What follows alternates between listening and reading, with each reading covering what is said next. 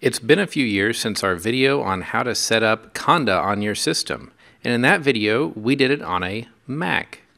This week we're going to revisit as the installers look quite a bit different now, and we're going to do it on a Windows machine, and we'll go ahead and make an environment from scratch. Welcome to another MetPy Monday.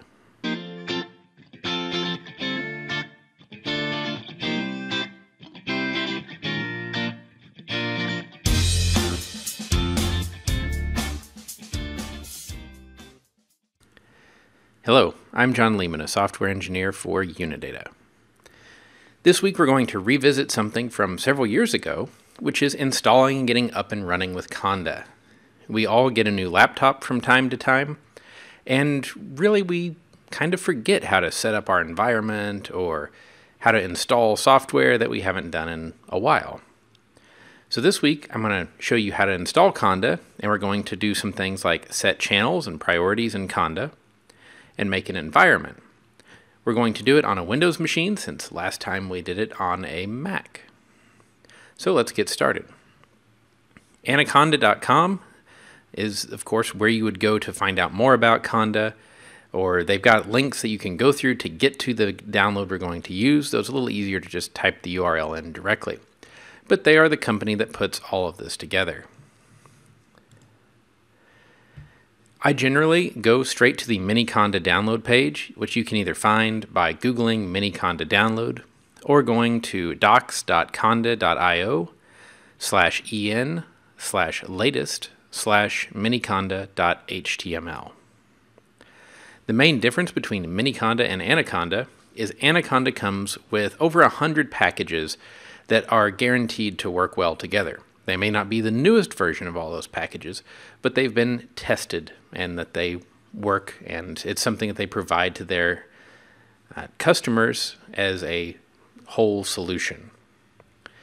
We, though, may want the more recent versions of something, or we may not want all of those packages that are in there. It does take up a lot of disk space, and that's precious. And a lot of the laptops now have 128 or 256 gig SSDs. So we're going to use Miniconda, which just has the bare basics, and then we'll put in what we want. So it's sort of adding things as we need them instead of getting everything in the kitchen sink. All right, so we're going to select the appropriate installer for our operating system. For Mac and Linux, you can either use the Bash installer, which really hasn't changed much since our first video, or now you can use the package installer, which would be a graphical installer much like what we're going to do on Windows.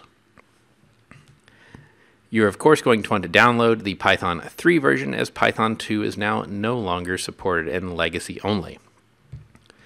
Make sure you download the appropriate version for your system. I'm on a 64-bit Windows machine. So we'll download that, and you'll notice it's a relatively small installer. Again, we're not putting a ton of things on. We'll go ahead and fire up that executable. Make sure, of course, that you read through the end user license agreement and that you agree with it.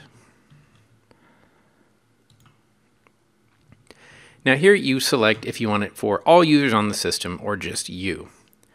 I concur with the installer. I would just install it for you. Let other users install it in their accounts if they want, but really, you probably don't have permissions to do that, especially if this is a university-owned machine. The default location is generally fine. On a couple of systems that were managed by IT departments, I've had to change this to make sure it goes somewhere that you have permission to write and that will move along with you. Though you do have to be careful, as moving all of these many gigs of files eventually can take quite a while if you're logging onto a system that doesn't already have that cached, and make your login process over the network somewhat lengthy. So always consult your system IT folks if you've got any questions here. For the advanced options, I generally do not add it to the path variable. This is of course different than on Mac or Linux, where we want to put this on our path variable. For Windows, I generally don't, especially if you're using other software, things like QGIS that depend on system Python or their own specific versions of Python. Registering it as the default Python 3.8, though, works pretty well, especially if you're using things like PyCharm. It will just work seamlessly with that. Or VS Code, one of my favorites. So we go ahead and click Install and let the installer run.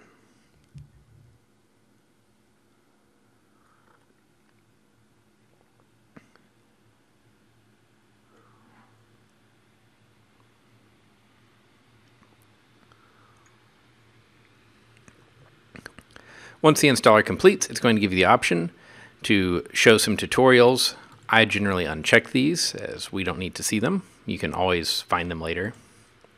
And click Finish. So now you have a fresh Anaconda installation. On a Mac or a Linux box, you open your terminal, and if everything works correctly, you'll see a slightly different prompt, and you'll be all set to go. On Windows, we're going to use the Anaconda Prompt. Now you can of course integrate this with PowerShell or however else you like to work, but I've found that dealing directly with the Anaconda Prompt works best. So I'm going to go to my Start menu and find Anaconda Prompt, and there it is. We see that we're in the base environment and in my home directory. If I run the conda-env list command, we see that I've only got the base environment. This is a fresh install. Now, generally, I recommend installing from the Conda-Forge channel. There's a lot more available there than from the default channel, and generally more up-to-date, though, as I mentioned earlier, not necessarily all guaranteed to play well together. MetPy itself is in the Conda-Forge channel. Now, you could, of course, do things like conda install and then specify a channel, Condaforge, MetPy. But it's a lot easier if we just want that default behavior to be go look in Condaforge first to make Conda do that for us. So I'm going to run the command conda-config, which lets us modify our config file. Of course, you could do that with your favorite text editor, but this command line utility I find is a little safer. Add channels Condaforge. Now, conda-config, we need to say that we're not just adding this channel, we really want you to follow the order that we've added things in. So I'm going to set the channel priority to be strict.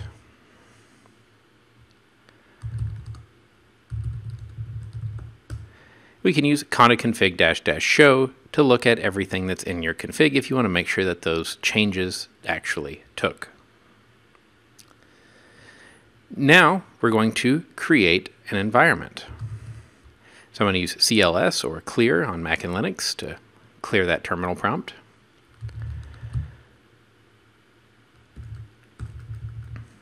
Now we're going to run the command conda create -n and then the name of our environment. So I'm going to call mine daily. This will be my daily driver that I just tool around in and do all of my preliminary data analysis.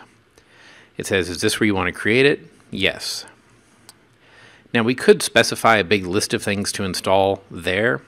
What I like to do though is create the environment so that location is established on disk. I can activate it and then I can go ahead and install things. That way if there's any kind of problem, permissions or whatever on my disk, I know about it before I've downloaded and cached a bunch of packages.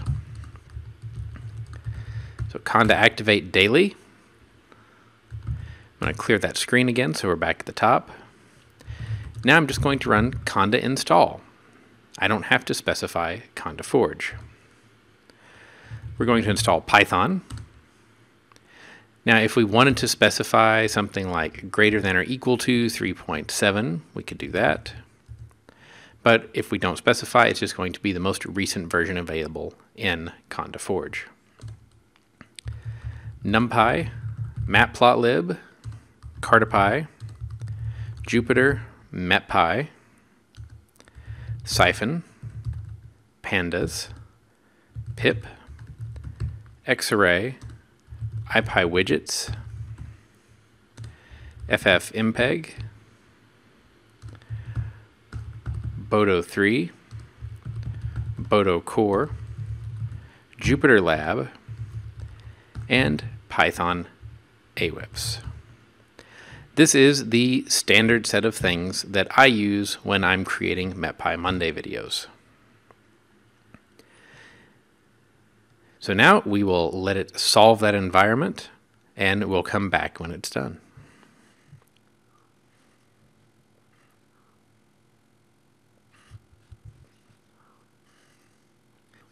Okay, so you may have noticed I had a misspelling there, and it came back and said I couldn't find Jupyter La, so I had to add the B for Jupyter Lab. Then it gives you a list of packages. Notice that this is a lot more than what we typed in. It's because it's pulling in all of the dependencies that those packages are going to require.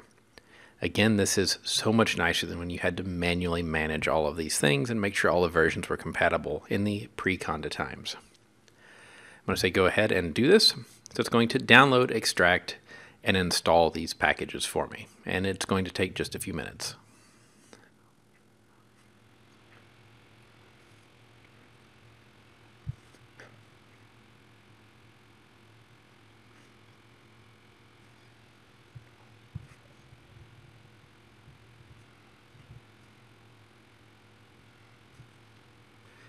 Okay, so now that that has completed, we have our daily environment that's ready to use.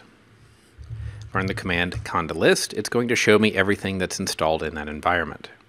I find it's generally not a bad idea to go through every now and then and purge all of your environments, or sometimes even completely wipe Anaconda or Miniconda off your system and start again, just because sometimes it's easy for those environments to get stale, you forget to update them, and suddenly you find that you're running on pretty outdated code. So as always, environment maintenance is very important. I hope that you found this video useful and that you're going to check your environment setups. And if you haven't already got it set up on Windows, go ahead and get Anaconda running. We'll see you on next week's MetPy Monday.